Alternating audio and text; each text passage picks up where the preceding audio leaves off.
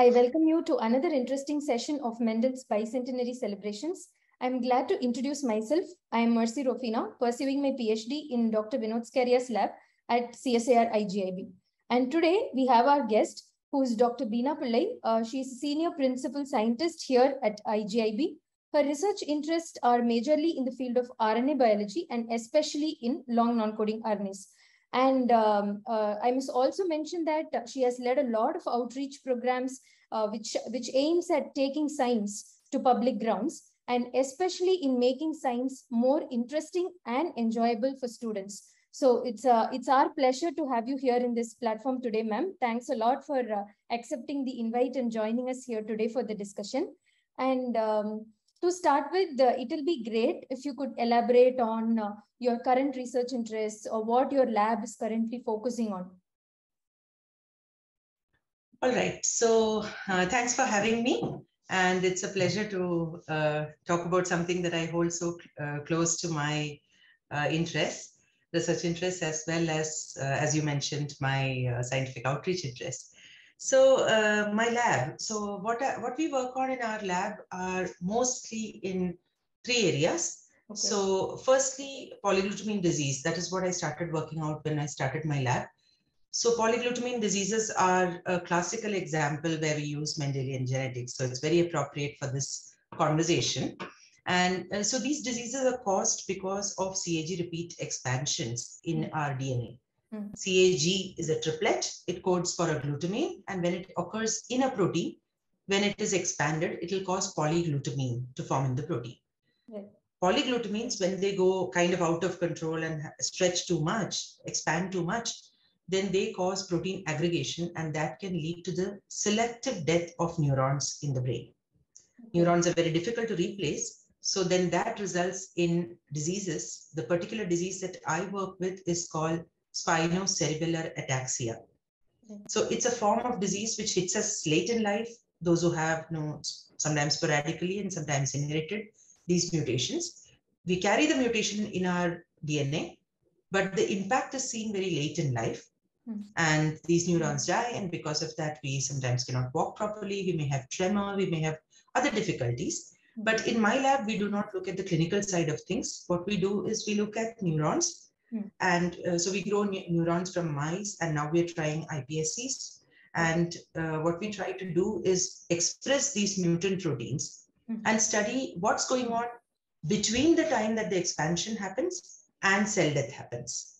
Okay. So we look at that particular window with the hope that we will find some points in whatever is happening inside the cell that we can then intervene with and perhaps one day correct. So okay. That's the objective. That's one major part. Another major part of the work that we do in the lab, as you mentioned, I have always had an interest in RNA biology. And in recent years, it has gotten crystallized into looking at what are inherited RNAs doing. So what are inherited RNAs? We were amongst the labs that first showed that there are non-coding RNAs. So I'm making a distinction from the inherited mRNAs that we have all learned about in college. But in addition to that, there are a very large number of inherited non-coding RNAs that are present in our gametes, in the sperm as well as oocyte. So right from the time fertilization happens and life begins from a single cell, these RNAs are there and they are, we think, important players, but we don't yet know what they do to the zygotic genome and how it influences the, maybe in the immediate sense gene expression, in the long sense, what the zygote does. So we are interested in looking at, again, molecular features of what happens here. Besides this, we also look at earthworm regeneration, but that's something I'll probably save for another day. Okay. So these are the major interests in my lab. That was really interesting, ma'am. Like you mentioned that you are focusing on the basic biology part of when you were telling about the very first part of interest. That was really interesting. So my next question, like on the same notes, since you, like I've mentioned in your introduction also, you've been leading a lot of outreach programs, like explaining the science that is happening in lab to a general public or especially students from school and colleges. So since you've been doing this for a long time, we want to hear from you, your opinion on the importance of knowing genetics, the human genetics, or the general term of genetics for a student or a general public. We'd be happy to hear from you, your opinions. I will share a story about how I first got caught into this. Yeah. So when I was doing my PhD, about how you were at your age, like you are interested in scientific communication now. I was always interested in scientific communication, and I felt excited to talk to people because I was fascinated with science. Right. But the moment that I realized that how important understanding genetics is, was when I visited AIMS for some reason. So I was in this ward where there were a couple of children also, and they had just recovered from an operation. And one child was visited by his family, and the family brought the younger sibling also. So the older brother is in the bed recovering, and the family comes to visit him with the younger brother. Both of them have tubes and so on, some post-operative stuff was on them. So some of the other people who were sitting in the ward started asking them, "Acha, inko kya hua hai? What has happened to them?" And the mother just said that, they have, it was, I think, some form of cancer. And she said something about they have some disease, both of them have it, and and both of them are undergoing treatment for it. After they leave, I heard these people sitting in the ward discussing about, so the exact term that they used in Hindi was "buzurgon ka paap hai," which is basically the previous generation has done some mistakes, and because of that, these children are suffering. It is a wrath of their forefathers or on their forefathers. So I got into a discussion with them. I felt compelled to talk to them. And I must admit with some embarrassment that I was totally not ready for their questions.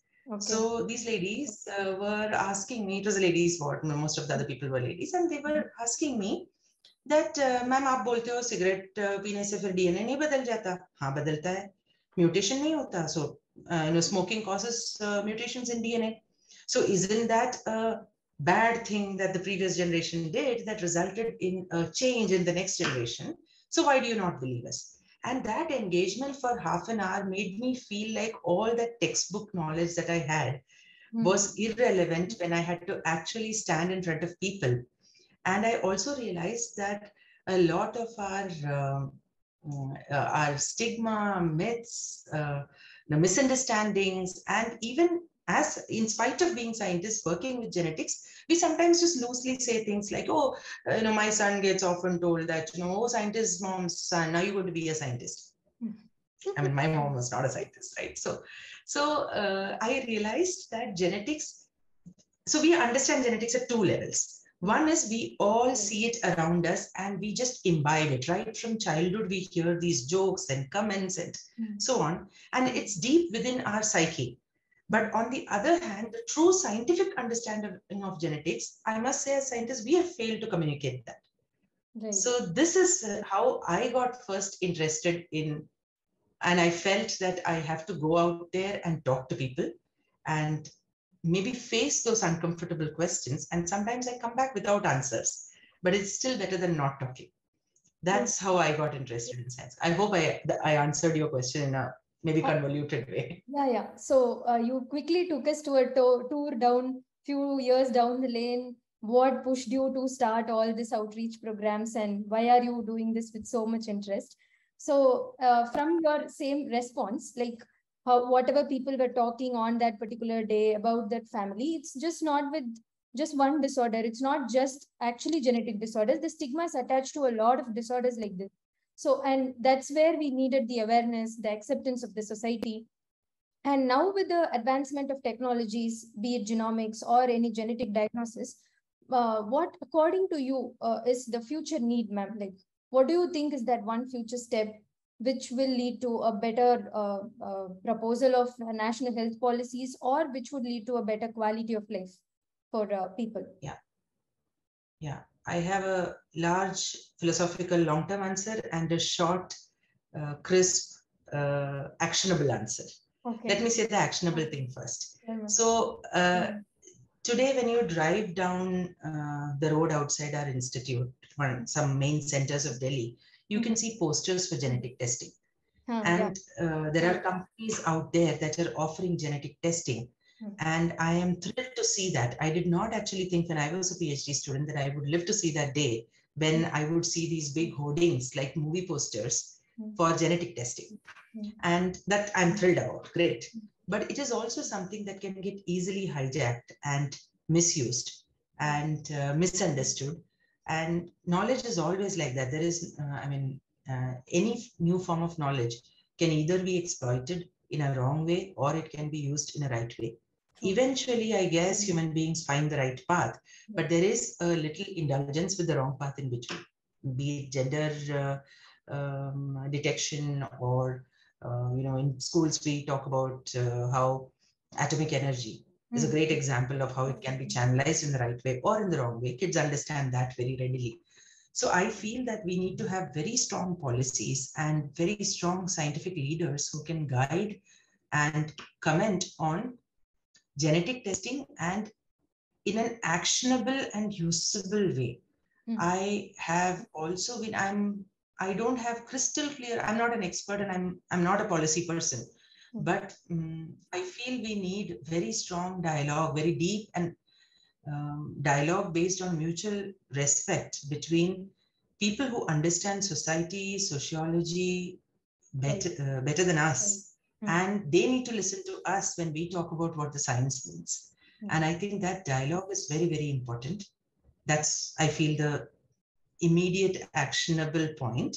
In addition to that, we need to have, like we have a vaccination list, a list of necessary essential vaccines that the government circulates. And a child is born, the mother gets a list of vaccines.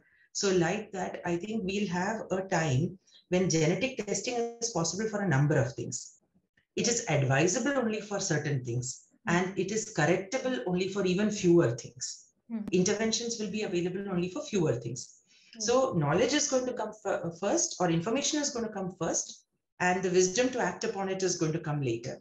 And this path is very treacherous and very dangerous, and we, I think, need to have very strong viewpoints and very, very strong dialogue and well-guided policy for that. This is my thing, and that's, and what I said about it being, also a philosophical angle. I think we need to educate our girls about it.